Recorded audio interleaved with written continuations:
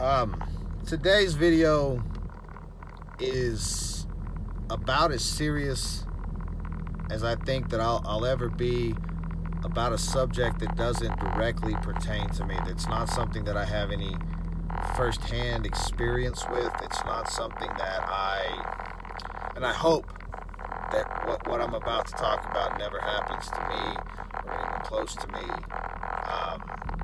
But I think this is a very relevant, and it's unfortunately far too prevalent in today's society. I live in a relatively small town. Probably maybe, with the influx of people coming in for work, of about 50,000 people. Surrounding areas, there's a little over 100,000, but they don't all live where I live. I've lived here my entire life. Moved away a couple times, always came back. And this is home. And it's a small city, but people always talk about how dangerous it is. Lived here my whole life, so I don't really see it as dangerous. I see it as home. I know which streets I need to be on. I know which streets I don't need to be on. I know what time it's too late to be in certain places. I know when it's okay to go, when it's time to leave. I know the people that are causing problems. I know the people that are problems. I know the good guys, and I know the bad guys. And what I want to talk about is what happened to us here in my town last weekend. There was 10 people shot in the course of about 5 days.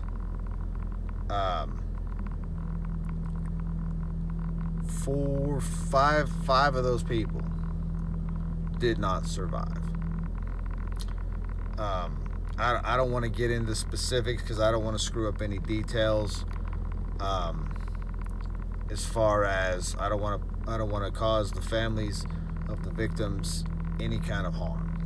Okay, I don't want to put any names out there. I don't want to say anything derogatory. I don't want to say anything inflammatory. I don't want to say anything wrong. What I do know was that a lot of people lost their lives. Now, I am a gun owner and an advocate for the right to bear arms. But something's got to give here. To have that many people shot, to have that many people shooting, we people, parents, teachers, policemen, elders in the community, elders in the churches, and we have got to do a better job at teaching people, man, it is not okay to get mad and shoot people. It is not okay to pull your gun on police. It is not okay to resist arrest. It's got to be hard enough to be a cop, but to be under scrutiny if you shoot somebody, if you don't shoot somebody, no matter what you do, you're wrong. I've had run-ins with the police. They've always been very friendly run-ins, and I don't know if that's just cultural or just the way I was raised. Police pull you over, you be nice. You be nice to the cops. There's no reason to be angry. You're already stopped. Now, I've also never been harassed by the police. I've never had a police officer mad at me. I've never been drug out of my car and thrown on the ground. I don't know how that would make me feel. Okay? I can't say. But I can say that resisting pulling guns is a good way to lose your life. Now, on that note, I mean, cops kind of have to take some responsibility too. If they're wrong, they're wrong. I get it, man. I have bad days too, and I snap at people, and I lose my cool, and sometimes, it's not right.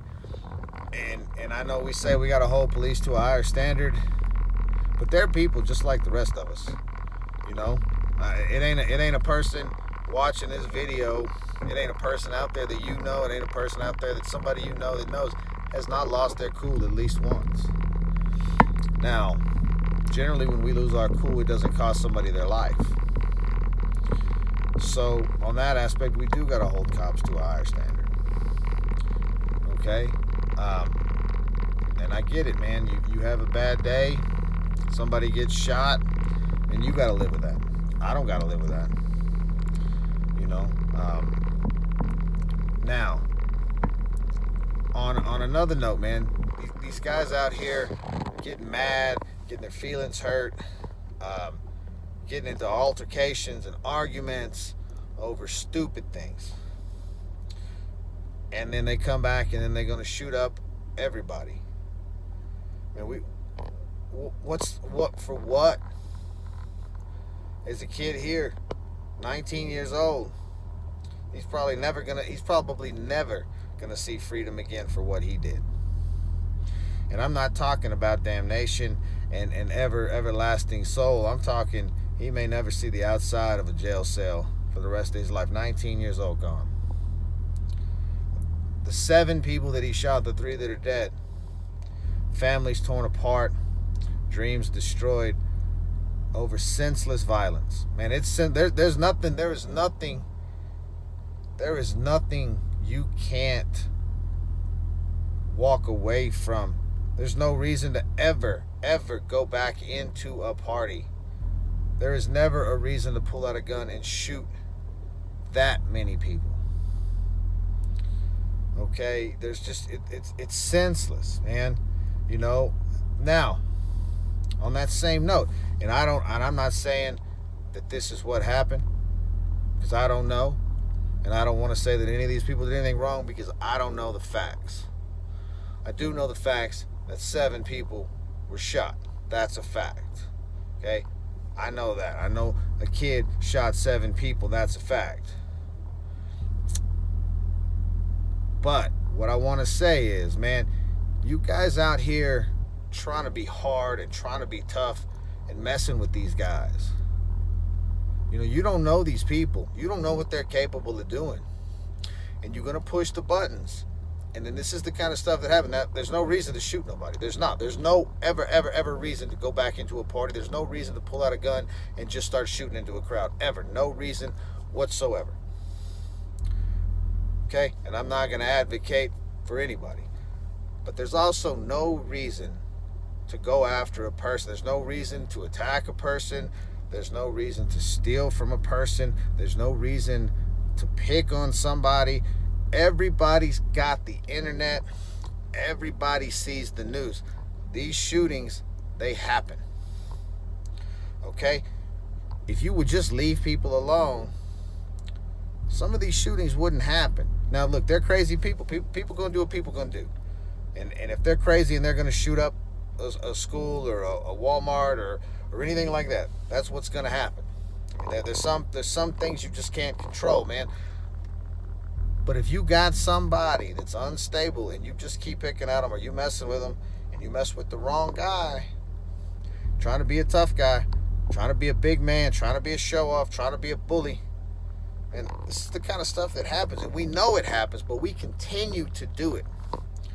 We're not teaching our kids, man, leave these guys alone. Educate your kids. Make them watch these videos. Tell them, hey, man, this is what happens when you pick on people. There's no this mob mentality, this group, let's gang up on this one guy because he's an easy target. Man, he is. He's an easy target, man, until he comes back and turns you into a target. This is the mindset of the world we live in. Okay? And gun control and take the gun laws, man, cool. That's whatever you believe, that's your right to believe that. Okay? But the truth is, if somebody want to kill somebody, they're going to do it. Okay? It doesn't have to be with a gun. They stab people. There's swords. I mean, there's vehicles. They're running into crowds. People that want to kill people are going to kill people. People that feel desperate and have no way out, they're going to find a way to do what they want. So maybe we should stop messing with these people. Okay? Try to help them. Try to build them up, not tear them down. You know? I mean, this could be the difference between your life and your family standing over a pine box. You know? This is getting, ridiculous. Now, I want to talk about something else on this same topic. Like I just said, 5 people shot and killed. 1 of them by the police. 3 of them by a shooter. Walks into a party. Shoots the place up. I don't know all the details. I don't know the specifics. I know the paper says 3 people dead, 4 more injured. Same time frame within a few days, 2 men shoot each other. 1 of them dies. I don't know the specifics. You hear stories, but you don't know. So I don't want to put anybody on blast. I'm not saying they were drinking because I don't know. But this guns and alcohol thing, man, we got to stop this stupidity. These stupid, petty arguments that are ending people's lives. You go out front and you duel it out with some guy and you kill him. He's dead and you're going to jail. Most likely prison for manslaughter, aggravated, I don't know, attempted murder, homicide, whatever. All that legal mumbo jumbo they're going to throw at you. I don't know about you guys, but I know 20 years is a long time. 10 years is a long time. Man, 5 years away from my life is a long time. Everything I've worked for my entire life, gone. Over a stupid argument. Stupid argument. So, what I want to say, man, is we as a society, we need to stop pointing fingers. And we need to stop casting blame. And we need to take responsibility for our kids. We need to take responsibility for our people. And I say our people, I'm not talking about white people, black people. I'm talking about American citizens. I'm talking about anybody that steps foot on American soil. We need to take responsibility for them. We need to help them. We need to stop casting blame. We need to stop pointing at people and saying it's the guns' fault, it's the media's fault, it's the movie's fault, it's the TV's fault. No, it's our fault.